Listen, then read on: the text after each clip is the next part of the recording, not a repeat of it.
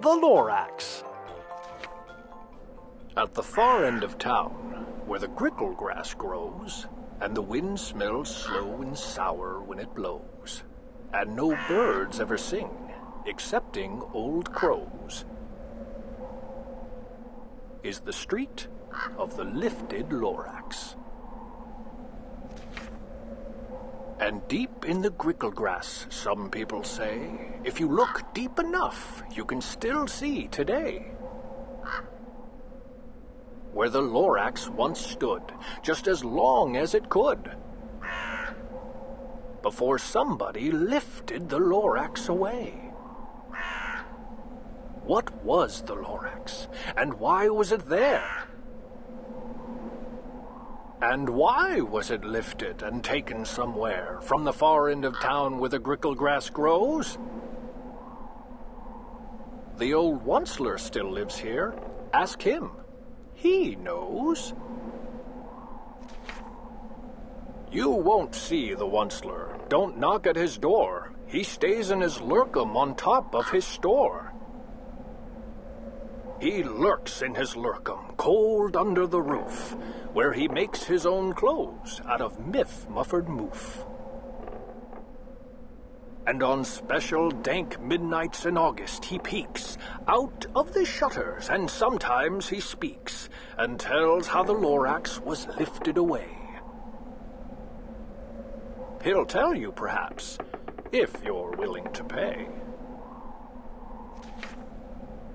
On the end of a rope, he lets down a tin pail, and you have to toss in 15 cents and a nail and the shell of a great-great-great-grandfather's snail. Then he pulls up the pail, makes a most careful count to see if you've paid him the proper amount. Then he hides what you paid him away in his snub, his secret strange hole in his grovulous glove. Then he grunts, I will call you by whisper, my phone, for the secrets I tell are for your ears alone. Slop! Down slops the whisper-ma-phone to your ear, and the old Onceler's whispers are not very clear,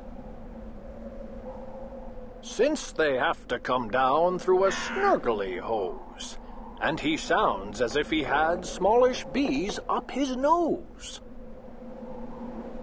Now I'll tell you, he says with his teeth sounding gray, how the Lorax got lifted and taken away.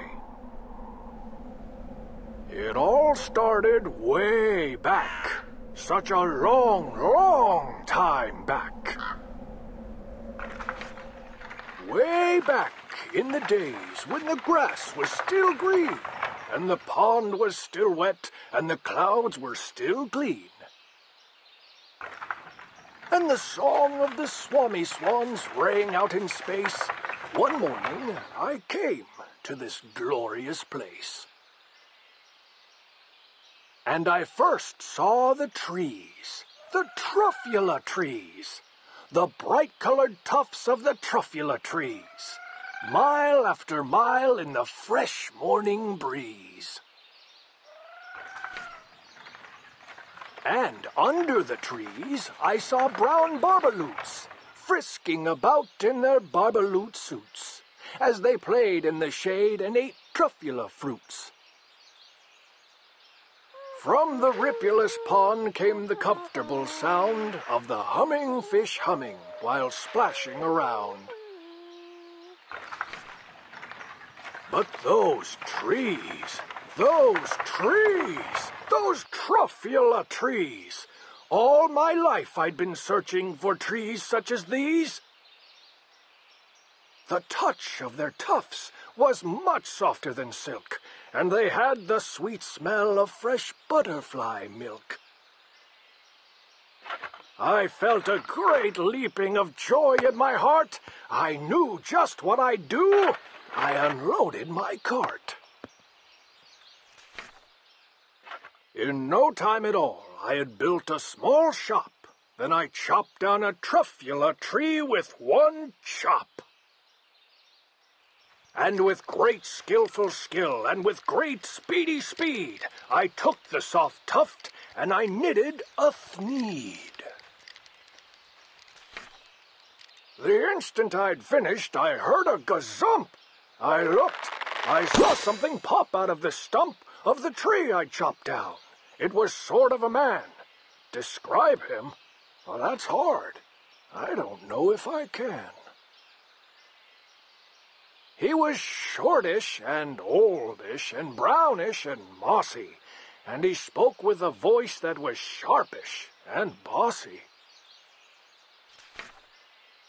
"Mister," he said with a sawdusty sneeze, "I am the Lorax. I speak for the trees."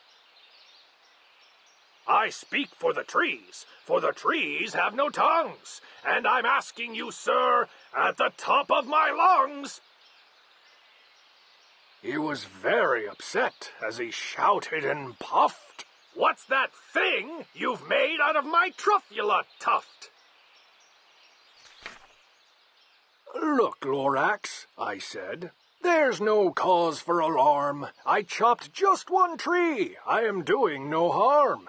I'm being quite useful. This thing is a thneed. A thneed's a fine something that all people need.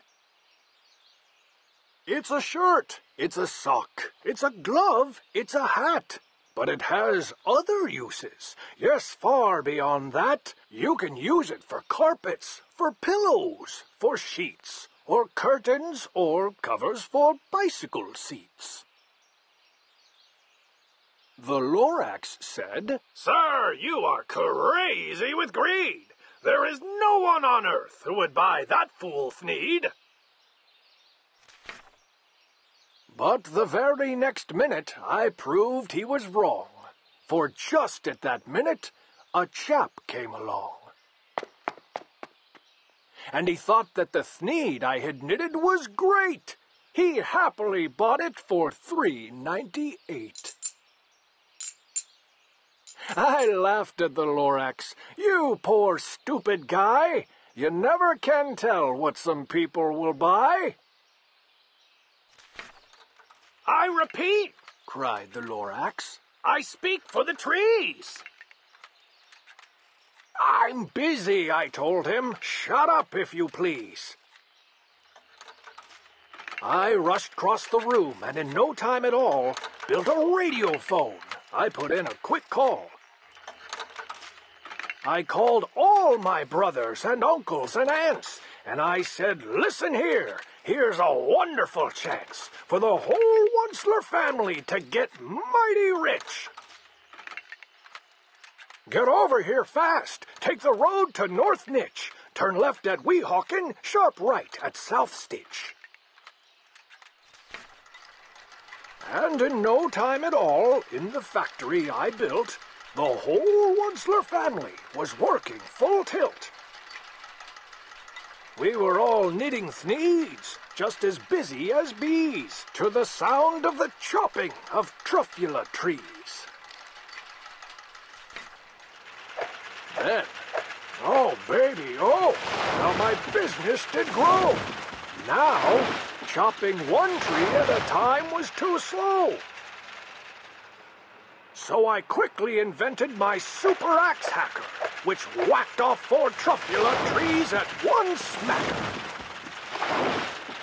We were making thneeds 4 times as fast as before, and that Lorax, he didn't show up anymore. But the next week he knocked on my new office door. He snapped, "I'm the Lorax, who speaks for the trees, which you seem to be chopping as fast as you please. But I'm also in charge of the brown barbaloots, who played in the shade in their barbaloot suits and happily lived eating truffula fruits. Now, thanks to your hacking my trees to the ground, there's not enough truffula fruit to go round. And my poor Barbaloots are all getting the crummies because they have gas and no food in their tummies. They loved living here, but I can't let them stay. They'll have to find food, and I hope that they may. Good luck, boys! He cried, and he sent them away. I, the Onceler, felt sad as I watched them all go. But business is business, and business must grow, regardless of crummies and tummies, you know. I meant no harm, I most truly did not. But I had to grow bigger, so bigger I got. I biggered my factory, I biggered my roads, I biggered my wagons, I biggered the loads. Of the Thneeds I shipped out, I was shipping them forth to the south, to the east, to the west, to the north. I went right on biggering, selling more Thneeds, and I biggered my money, which everyone needs. Then again he came back. I was fixing some pipes when that old nuisance Lorax came back with more gripes. I am the Lorax! He coughed and he whiffed. He sneezed and he snuffled. He snargled. He sniffed. Onceler, he cried with a cruffulous croak. Onceler, you're making such smugulous smoke. My poor Swami Swans. Why, they can't sing a note. No one can sing who has smog in his throat. And so, said the Lorax, please pardon my cough. They cannot live here, so I'm sending them off. Where will they go? I don't hopefully know. They may have to fly for a month or a year to escape from the smog you've smogged up around here. What's more, snapped the Lorax, his dander was up. Let me say a few words about Gluppity-Glup. Your machinery chugs on day and night without stop, making Gluppity-Glup, also Schluppity-Schlop. And what do you do with this leftover goo? I'll show you, you dirty old Onceler man, you. You're clumping the pond where the humming fish hummed. No more can they hum, for their gills are all gummed. So I'm sending them off. Oh, their future is dreary. They'll walk on their fins and get woefully weary in search of some water that isn't so smeary. And then I got mad. I got terribly mad. I yelled at the Lorax. Now listen here, Dad. All you do is yap, yap, and say bad, bad, bad, bad. Well, I have my right, sir, and I'm telling you, I intend to go on doing just what I do. And for your information, you Lorax, I'm figuring, on biggering, and biggering, and biggering, and biggering. Turning more truffula trees into Thneeds, which everyone needs. And at that very moment, we heard a loud whack. From outside in the fields came a sickening smack of an axe on a tree. Then we heard the tree fall, the very last truffula tree of them all. No more trees, no more Thneeds, no more work to be done. So in no time, my uncles and aunts, every one, all waved me goodbye. They jumped into my cars, and drove away under the smoke-smuggered stars.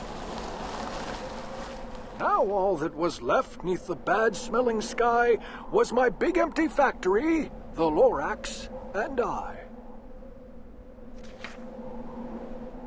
The Lorax said nothing, just gave me a glance. Just gave me a very sad, sad backward glance as he lifted himself by the seat of his pants. And I'll never forget the grim look on his face when he hoisted himself and took leave of this place through a hole in the smog without leaving a trace.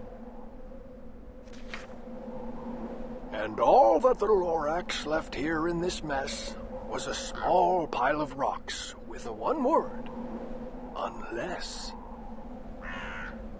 Whatever that meant, well, I just couldn't guess. That was long, long ago. But each day since that day, I've sat here and worried away. Through the years, while my buildings have fallen apart, I've worried about it with all of my heart. But now, says the Onceler, now that you're here, the word of the Lorax seems perfectly clear. Unless someone like you cares a whole awful lot, nothing is going to get better. It's not. So, catch, calls the Onceler. He lets something fall. It's a truffula seed. It's the last one of all. You're in charge of the last of the truffula seeds. And truffula trees are what everyone needs. Plant a new truffula. Treat it with care. Give it clean water and feed it fresh air. Grow a forest. Protect it from axes that hack. Then the Lorax and all of his friends may come back.